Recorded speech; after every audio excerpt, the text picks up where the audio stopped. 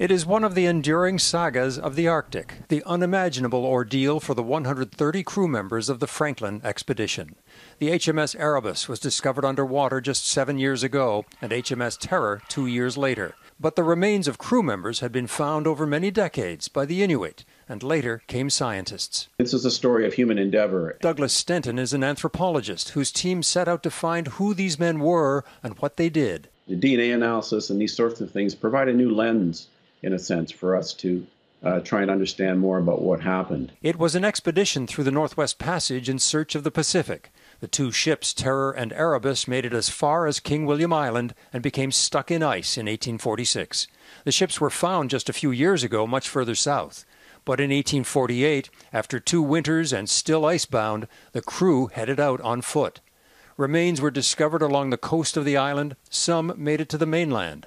The remains at Erebus Bay would be a breakthrough. Stenton's team gathered samples from 27 crew members, then DNA tests from 17 modern descendants. They got one match. This is the skull of Warrant Officer John Gregory, and a conception of what he looked like in life.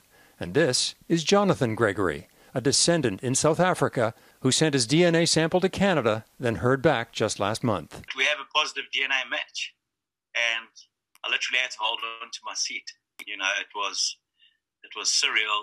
It was absolutely phenomenal. Just as delighted scientists at the DNA lab in Thunder Bay. Definitely felt good that we had actually made a match after all this time. It's just a small piece of information to the big mystery surrounding what happened. There is much that remains a mystery around those fateful years in the Arctic, but one family now knows that a direct relative survived for 3 years in the Arctic. And they know that he didn't die alone. There were the remains of 2 other men found at this site. To be a Gregory, to be Jonathan Gregory linked to John Gregory, it's an important day for our family. Gregory says it brings his family closer to their ancestors. Scientists hope it's just the first DNA match, that they'll find other relatives and learn more about Franklin's men and what they endured more than 170 years ago.